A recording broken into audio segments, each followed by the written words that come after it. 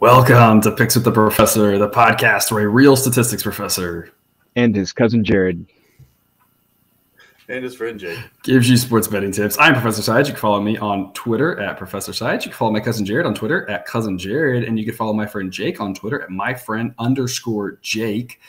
Today is Friday, March 18th, 2022. This episode covers all of Saturday's second round NCAA tournament games. You can find Friday games covering the episode in the upper corner of the screen. It's kind of that direction over Jared's head, right? So that's where you can find it. Yeah, you go. You can find the Friday games. That's what you have to hit that up and come back here. The link is also in the description. In case you're new here, I built a mathematical model that predicts spread and total should be for every Division I college basketball game. And as I go through the plays, remember the A picks are the ones I love, B picks are the ones I like, and C picks are the leans. However, please remember that good and bad variance will occur. So as much as I'd like to say the model will be profitable each and every day, that is an impossible reality for any gambler. We had some fun games yesterday in the opening day, a couple of upsets. And so I figured we would take 3 minutes, maybe 5 minutes, just a real quick time and go through each game. And I'm going to give everyone a chance to say one word or sentence about the game. This might get lighthearted. It might get serious. Just to recap what's happening. So we're going to start off with that first game. Jake, I'm going to toss it to you. Michigan and Colorado State. Give me one sentence or phrase. Ooh, why did Colorado State forget that Roddy was on the floor for like 5 minutes and not give him the ball? I feel like that's the Michigan team that we expected to see most of the season. Yeah. That was a tale of two halves. Michigan didn't hit a three in the first half and then got on fire in the second half. So that was an interesting one. South Dakota State, Providence. Ooh, Providence came to play. South Dakota State gave it everything they had, but Providence was really good. I expected way more points. Yes, I'm actually going to pass on this one because I'm going to talk about this game later in today's episode because I think that's a very interesting point there. Memphis, Boise State. That was just a weird game. What Boise scores 19 in the first, and then takes off, and then Boise almost brings it back or something crazy like that. It was fun to watch. Wild. Yep, Jared. That is as many points as I expected in a game featuring somebody from the Mountain West. Yes. I don't know if I talk about it here or later, but the Mountain West just can't play basketball in March, apparently, unfortunately. Norfolk State, Baylor. Yep. Mm-hmm. Fair. I thought I was gonna have that one with Norfolk State, honestly. So that's on me. Who knew that their best player wasn't going to play the first half? That maybe affected that game. Maybe it didn't. I don't know. Who really knows if one guy would have turned that around or not? If not Baylor, looked pretty good. Longwood, Tennessee. There's my boys. There we go. So my response is, good season, Longwood. I was reminded that Longwood plays in Farmville, Virginia. So there you go. Richmond, Iowa. Well, live by the three, die by the three, right? Yeah, that one. That's I expected an exciting game, and it exceeded my expectations. Did anybody else, like when they were watching it, feel like Keegan Murray didn't want the ball? I wasn't watching it close enough to see that specific detail. So I don't think I can talk on that. I expected more points. I expected more from Iowa's offense. They seem to struggle in March. It's surprising that their offense just disappeared like that. Georgia State, Gonzaga. Well, very confusing game. Georgia State's in it until they weren't. Flip the switch. That's the phrase that I think of when I think of that game. I'm going to say I was actually watching that one a little closer, and that Gonzaga didn't get it going until Georgia State lost all their big guys due to injury and foul trouble. So I'm a little nervous about Gonzaga based off of that. Marquette, North Carolina. North Carolina came to play. You can see what they can do when they hit threes. It's just incredible. Where'd the defense go, Marquette? That's something. Yeah, 95 points. That's all I can say is I expect Iowa maybe to give up 95 points, not Marquette. New Mexico State, UConn. Well, I never thought UConn would struggle that hard on offense. Maybe I misestimated New Mexico State's defense, but man, it looked like they couldn't find anything. I also expected more points in this game. 5-12s. Yeah. Every year. St. Peter's, Kentucky. No one has anything to say about this game, right? Hey, I'm just going to say I was right. St. Peter's was going to win. I was all over it. No, number one, I love it. Number two, Kentucky, man, if you hit a couple of free throws there in overtime, complexion of this game changes a lot. Yeah. I'm speechless on that one. You don't see it. You don't see a 215 every year, so I'm speechless on that one. Yeah. Indiana St. Mary's. Let's blame this on IU's travel trouble. Let's do that. Not unfair. Not unfair. Shock. This is Jared. This is where you can talk about the cheerleader. Yeah. So man, it was only highlight. Yeah, this was the college football pod. We do a good, bad, best. The cheerleader getting the ball that was stuck on the backboard down. That would have been my best of the entire day for sure. So if you haven't seen that, go to Twitter. You could probably type in IU cheerleader gets basketball or something like that. Yeah. And it is the coolest thing you've ever seen. Go check that video out. And she gets interviewed by Andy Katz during the game because it was such a snoozer. My favorite part of that is they bring out the chair, and there's that really tall dude for St. Mary's, and then the tiny little referee gets on the chair and is not any taller than the tall dude. It was like that wasn't gonna help you. Like he's already got like 1.5 feet on you. Yeah. I thought that was great. Creighton, San Diego State. Man, San Diego State, that's heartbreaking. Yeah. Took the words right out of my mouth. I was going to say heartbreaking. I think all of us here were pretty sold on San Diego State. So took the words right out of my mouth. Yeah. And they looked just like we thought they would in the first half and then just completely fell apart. Yeah. Vermont, Arkansas. That was a game. I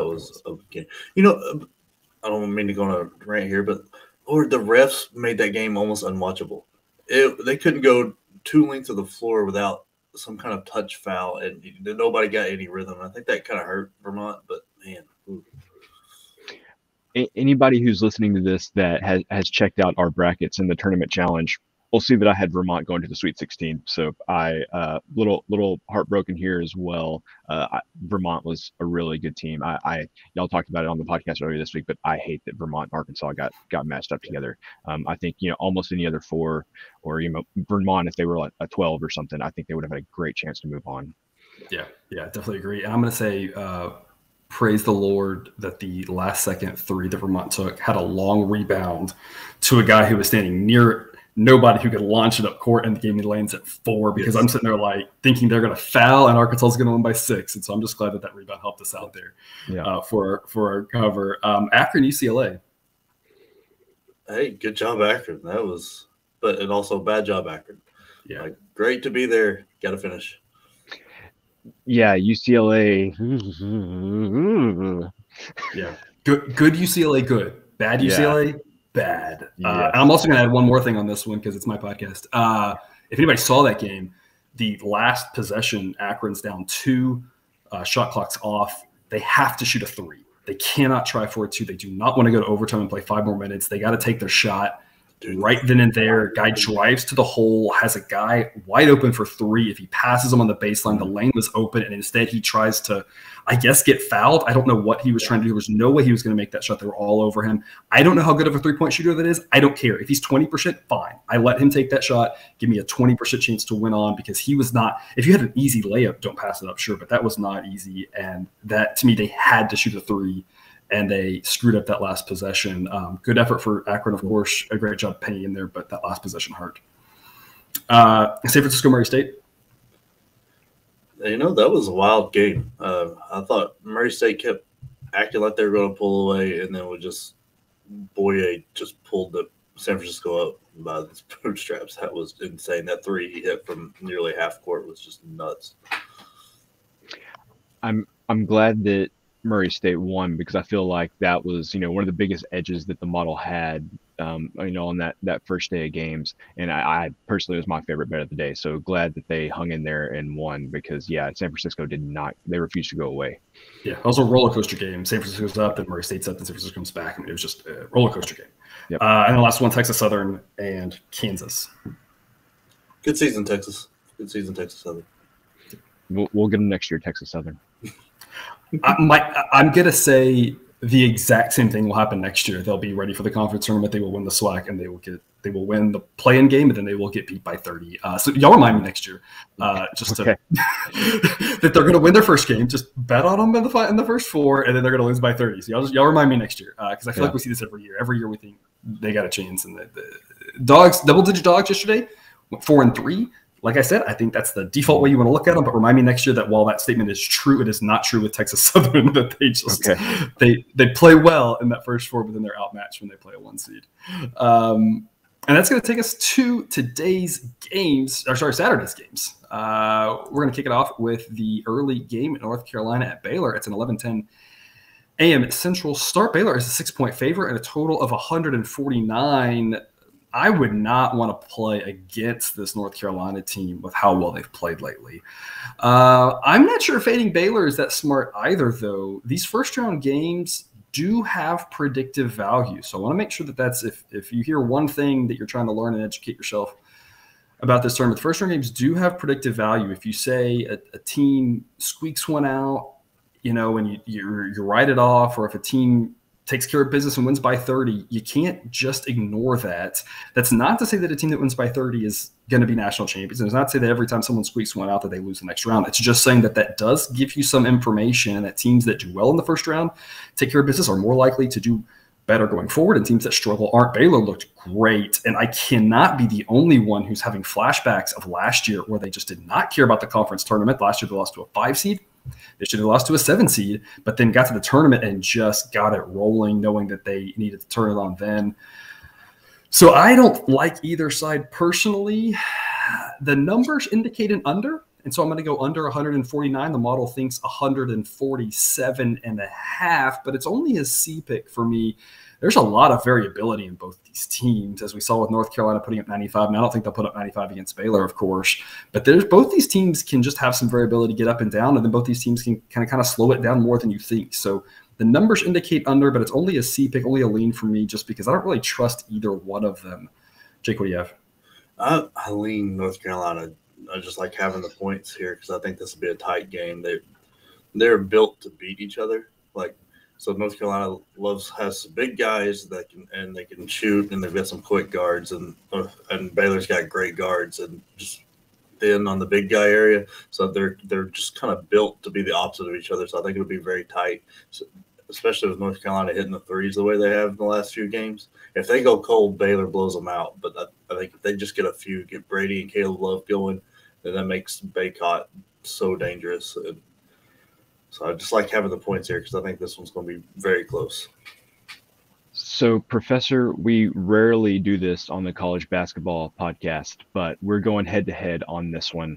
North Carolina, like you mentioned, playing really well. Baylor playing really well. Also, the model has consistently missed on Baylor unders this year, at least from what I recall. It feels like it anyway. So I'm going to actually play the over 149 here, and especially if this ends up being a close game, fouls at the end we could get 20 points in the last 3 minutes or something like that. So I know the model says play the under here, but I feel much better taking the over 149. Hey, I don't think it's crazy. Like I said, there's a reason that the play is downgraded to a C. That's based on the fact that both of these teams have been a little inconsistent with regards to totals. And so, yeah, I don't think it's a crazy way to look at, especially fouls at the end of the game if it is close. It's definitely got a shot. So not the craziest idea there.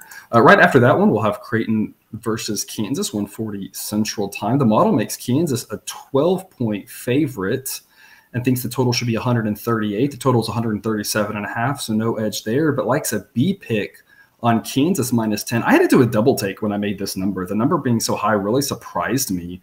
But I mean, kind of see what I just said. Kansas came out rocking against Texas Southern. They were up like 30 at the half. And again, that's not to say again, what I want you to hear is we talk about the same thing in college football, right? If you play weaker teams and you barely beat them or you only kind of beat them, that's very different from when you play weaker teams and you just blow the doors off of them. And Kansas did that, and that means a little bit of something, whereas Creighton needed that miraculous comeback to beat a team with half the offense that Kansas has. And that's the difference, is they're going up playing, from San Diego State. And obviously San Diego State has a fantastic defense, but San Diego State offense got hot in the first half and then completely disappeared. I don't think Kansas offense disappears. If Creighton doesn't show up for the full 40 minutes, I think Kansas can go on a run here and at some point in the game and just run away with it. So I'm laying the 10 points with Kansas as a B pick. Jake, what do you got? Half of Kansas offense is, that's being gracious to San Diego State. right, exactly. But Kansas is so good, very, very good offense, and we've talked about them tons throughout the year. They're just incredible. Baji and Brown are just great players. Kalkbrenner going down and with him unlikely to play, that's a blow. There's not really a replacement for that. He's a big guy, which could take advantage of the weaker big guys Kansas has, and he can step out, so that opens up the lane. Man, that's a big blow, and I think that's the big reason Kansas probably wins this by 15-20. So, sorry, I hate to keep taking this back to college football, but how many college basketball teams could we say are the exact emulation of their college football team? Because San Diego State is literally exactly like their football team. It's really true. Crazy. It's really crazy. Anyway, nobody cares about that. So wrong audience. Yeah. Professor, I actually agree with some of what you said right there. I was shocked when I saw that this was the model made this 12 points, because I was thinking when I saw double digits, Creighton getting 10 points, I figured for sure that was the way that I was going to be leaning. And I took into consideration what the model said, and I said, nah, forget it. I'm taking the 10 points with Creighton here. To me, and y'all watch a lot more basketball than I do, but to me, this Creighton team feels kind of like TCU, and Kansas played 15 times in the last month of the season. I don't know if y'all remember that. And TCU, outside of maybe that last game, gave Kansas a lot of fits. So I'm going to take the 10 points here, and to steal a line from the professor, I feel like there's a lot of ways that Creighton loses this game by, may lose it, but by less than 10. So I'm taking the 10 points with Creighton. Yeah, I agree with you. When I made the numbers before I saw the spread, but if you'd have just told me last night Creighton's getting 10 points, I would have said, you got to take the 10 points. Creighton's playing really well. So I was very surprised the model said that. But I think the interesting question here is that both of these teams have been a little up and down, and which one comes out, right? If Creighton, being a little shorthanded, comes out and doesn't play the full 40, they're going to be really in trouble. But they've played well lately. So, you can't take that away from them. And if they keep that up, laying the 10 is going to be a little bit scary at best. Yep. Yeah, they've had a really good job of next man up mentality, right? They have. They lose. I forget who they lost at the beginning of the year, stepped up and won the next few games and really took care of business. When Nembhard went down, they really stepped up. And they stepped up right after Kalkbrenner went down. And this one's just – at some point, you feel like it has to end, but it hasn't so far. So props to Creighton. I don't know if they can keep that magic alive or not. Yeah, if Creighton loses this game, I think it's going to either be by 5 or 18. I don't think it's going to land around 10. Yeah, I would. That makes a lot of sense. 4:15 Central, Michigan versus Tennessee. Tennessee is a 6-point favorite with a total of 136.5. My model makes it Tennessee -6, so I have 0 edge on the side for this one. But the model thinks 134.5. So I've got a B pick on 136.5. I'm going to assume that was Tennessee's once-a-month good offensive performance. They do tend to come out and just get on fire.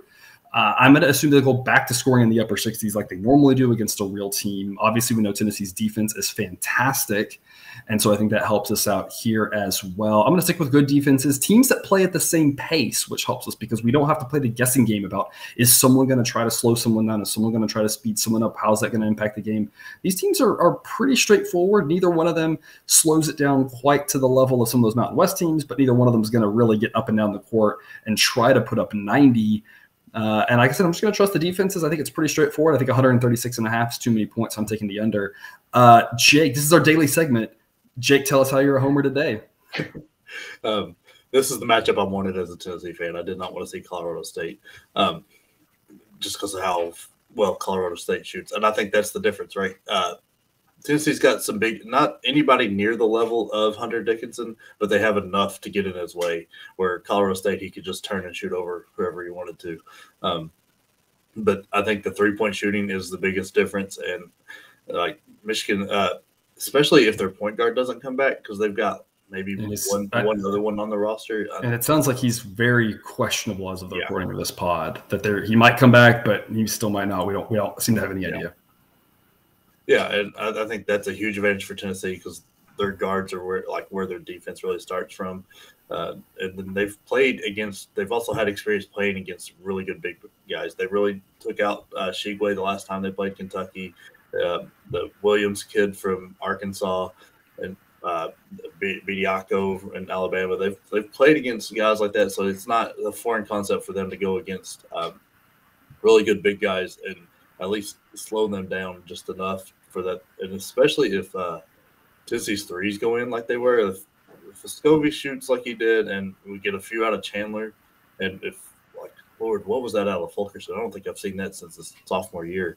But if they get anything near like that, I think they blow Michigan out of the water. But I lean Tennessee. I think this will be under 10 because I don't think Tennessee shoots like that again.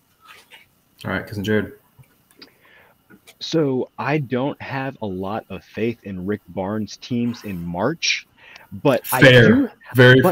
But I do have faith in their offense disappearing for Rick Barnes' coached team offense disappearing for at least a little while every game. So I'm with you, Professor. I like the under 136.5 here. I think the odds of both of these teams putting together 40 minutes of good offensive basketball is probably pretty low. So the under feels safe here. Again, close game, free throws could really mess you up in this type of game. But again, I have fairly good confidence that somebody's going to disappear offensively for a while in this one. Yep, absolutely. Richmond versus Providence, 5:10 Central Time. I was shocked on this one. I tweeted out. I just assumed that my numbers were going to like Richmond. They've been liking Richmond for the most part. I backed Richmond against Iowa, taking those 10.5 points, and I've been fading Providence for the most part. So I just assumed my numbers would like Richmond. But lo and behold, they don't. The spread is Providence -3. The model thinks Providence -3. And so that was a little bit surprising to me. Instead, I've got a total play for you here. The model thinks this should be 136.5. So I have a B pick on over 133.5. That 3-point delta is a pretty sizable one. Providence, this is why I said I wanted to pass on this from that earlier segment. Providence frustrated South Dakota State offensively. Absolutely. I don't want to take that away from them. Providence came out with a good game plan. And props to them for winning. But both teams just missed a ton of shots. And I'm saying both teams. I'm not trying to make this apologetic, South Dakota State should have won and blah, blah, blah. I'm saying both teams did. I think either one of those teams could have had 20 more points, and it wouldn't have surprised me. Both could have had 20 more points. I mean, the pace was relatively fast. It's just that balls weren't going in. And so I look at Richmond and South Dakota State, and they're pretty similar. Richmond maybe not quite as fast, maybe not quite as good offensively, a little bit better defensively, but they're not that different of teams. I think we basically get the same sort of game, but I have to imagine more shots falling in. It's hard to see fewer going in. If anything else, it'll be harder on our eyes to see fewer going in. So I'm going to go over 133.5 and just assume that whatever weird, glue was on that rim to get balls to bounce funny or something is not on Saturday evening, and we can get over 133.5. Yeah, I like Providence in this scenario. Like, really, that Al Durham shot where he didn't look at the goal and just threw it off the glass is kind of the sum of Providence's season, right? Just, hey, it works. Like, I don't know. But really, I think Providence has got a great defense going here. I think Cooley is really on top of his game.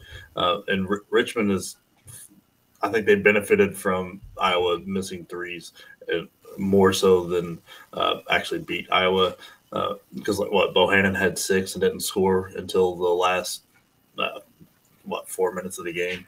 So I think they benefited a lot more from Iowa missing some open shots that they typically don't than they actually forced Iowa into a low-scoring game. So I think I think Providence gets this done by around 10. All right, it's Jared. Yeah, Professor. So we were thinking the exact same thing. I thought that, that South Dakota State team was very similar to Richmond. I expected the line to be similar, so I was expecting maybe 2. I was surprised that I was getting 3 with Richmond. And I know we've loved to say, how lucky Providence has been this season, but for me, this is more a play about, I think Richmond is one of those teams that just got hot at the right time, run through the conference tournament, and I can easily see them making the Sweet 16. So I'm taking the 3 points with Richmond here. Like you said, the model says this is spot on, but to me, this is a team that's hot at the right time. Don't overthink it. Just kind of ride the hot hand.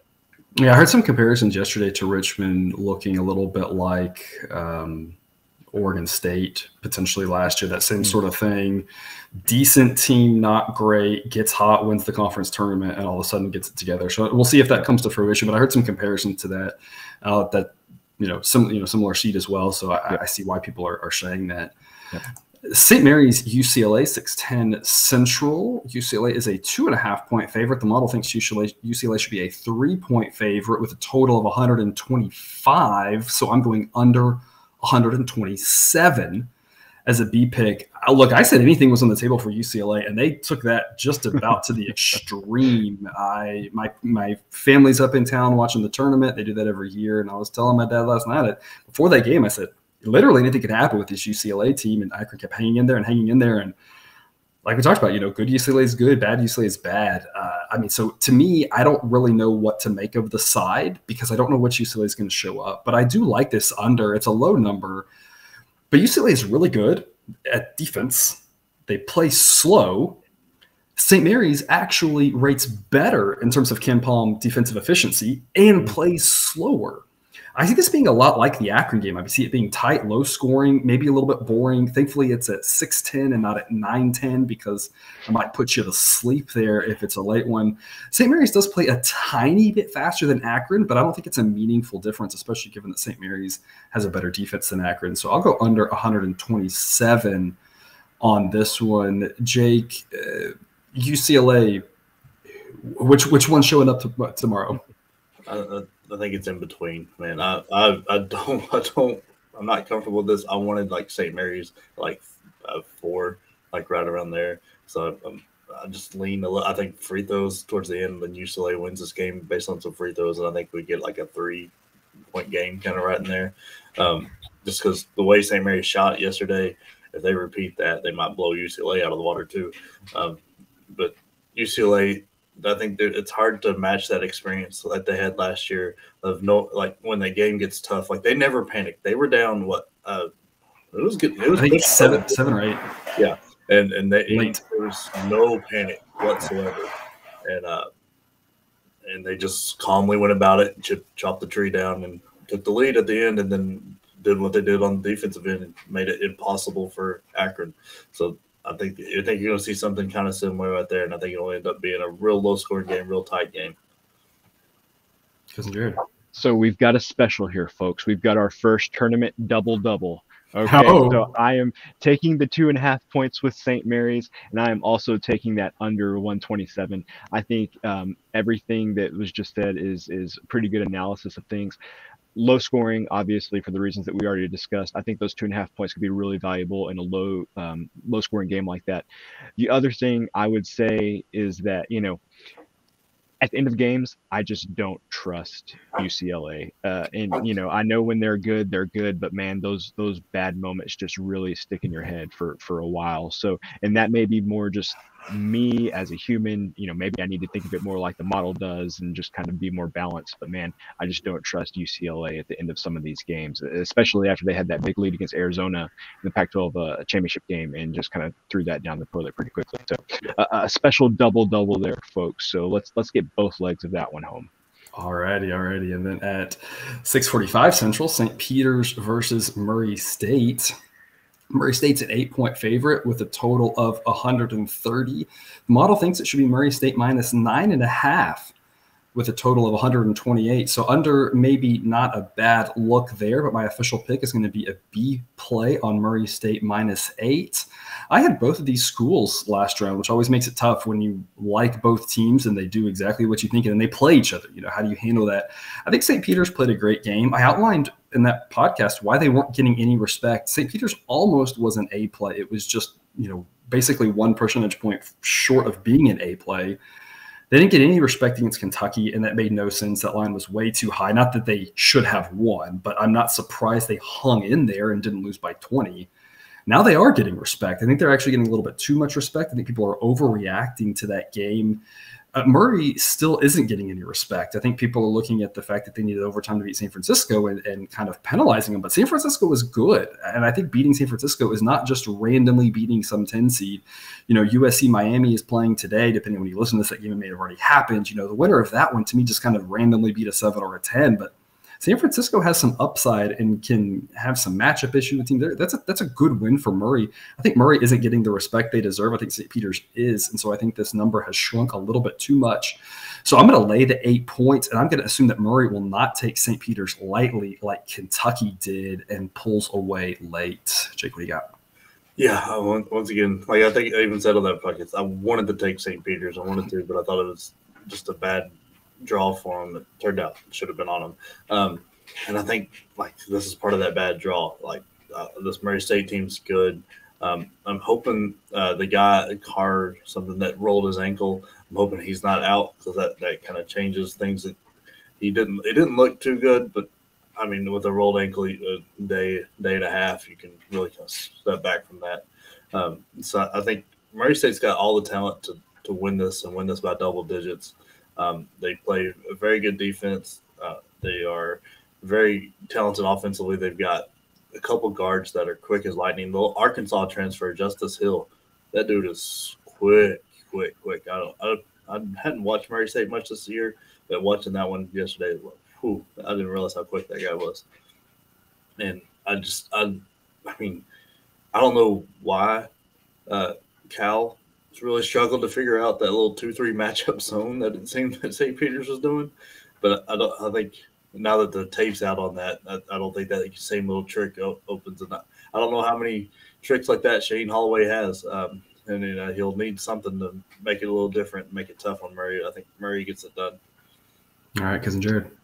Listeners, commenters, take notice. I don't know how many times this has happened this season, but we're all three on the same play here. I, as well, am laying the 8 points with Murray State. And, Professor, I think it really goes to your second point there. I don't know what it's going to take for Murray State to get some more respect for what they've done this season.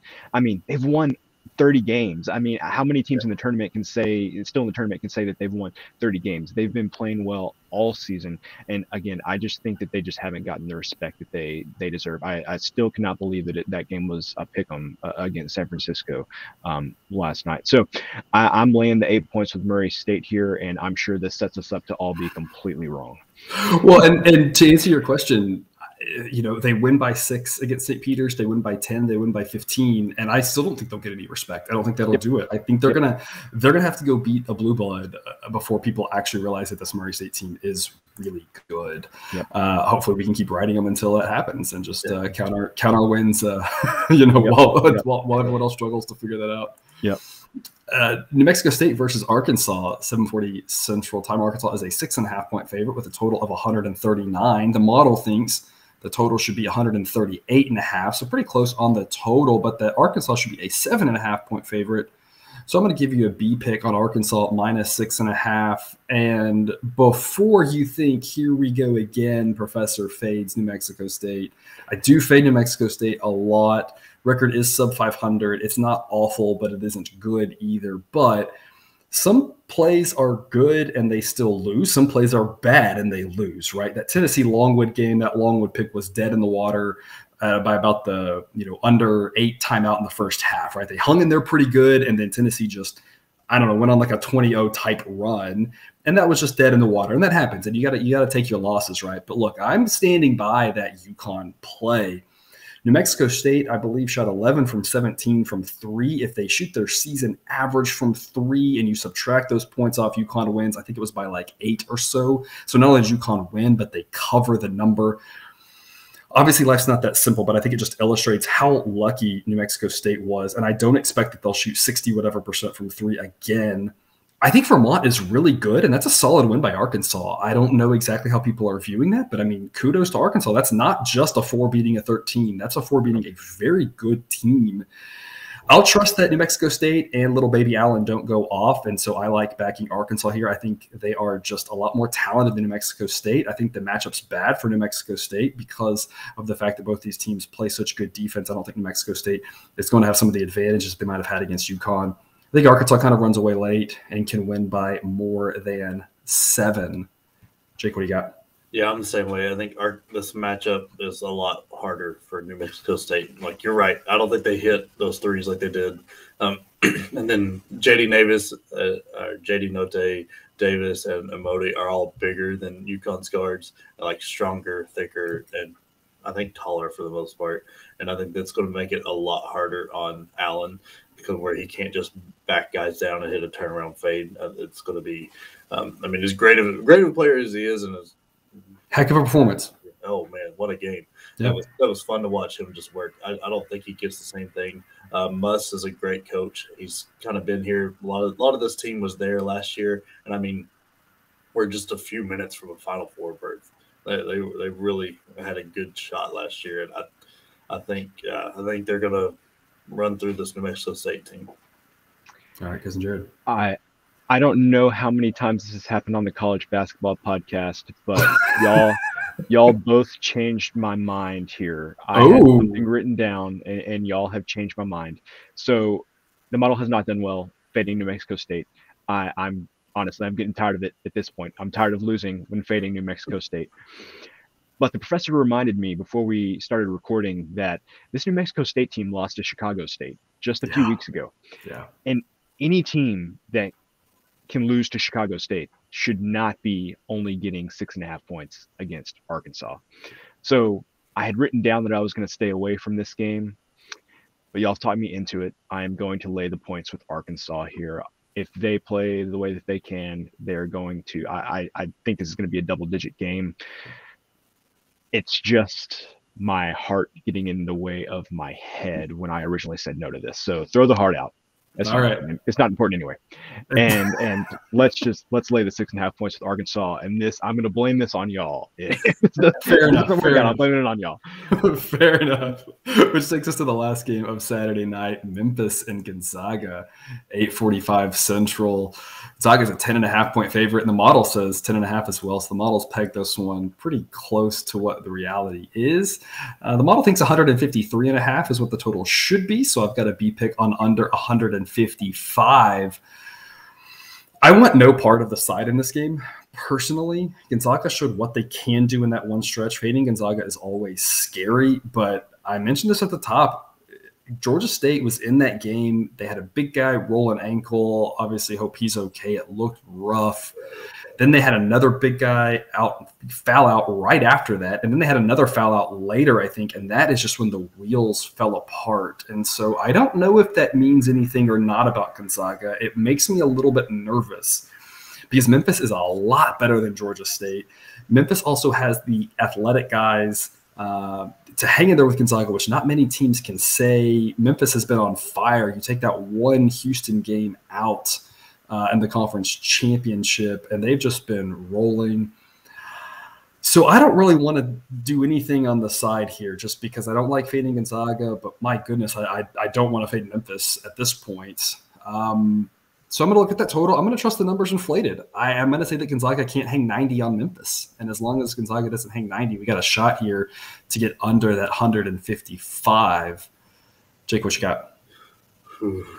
I don't like this game at all. I don't like anything around it. I lean just barely to Gonzaga because I think Durant is prone to foul trouble. And if he goes out, then I think Gonzaga can flip the switch again. There's not really a replacement there for Memphis for him. We did have an Emoti Bates sighting, which was nice to see. He hit the three. Looked pretty good. Yeah, he looked good and hit a nice shot. And then I think he was promptly sat down and did sniff the floor. But I mean, if he gets added in, I know Penny said he was on a minutes restriction with the back. If he gets added in, and the talent, they have the talent to not only cover this but beat Gonzaga. Like they've got that.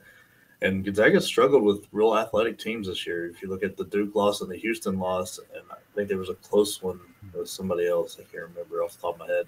But so that I don't like this game. But so I'm leaning Gonzaga just barely because I think Durant gets in foul trouble and Timmy and Holmgren take advantage of that. But, Cousin Jared? So I wasn't going to let anybody change my mind on this one, and that's good because neither of y'all would have been very convincing. But I am staying away from this game. I feel like we had a Twitter exchange on January 20th. Y'all mentioned on the podcast, was Penny Hardaway going to make it through the season? And quite the turnaround for Memphis since then. Yeah. They've looked a lot better. They're definitely pretty hot right now. But at the same time, Gonzaga is Gonzaga. You never know, winning by 20 points could happen, just like that. So to me, this is a stay away. If both teams play like they should, this should be an exciting game and maybe a close game. So hopefully, this is a great game to end the night. But I just can't find any value here. Yeah, Memphis, since that incident with Penny, started off and they weren't covering right after that, but they were winning. They just weren't winning by as much. I mean, they started to win, but not by as much as we thought they should. And then they started covering.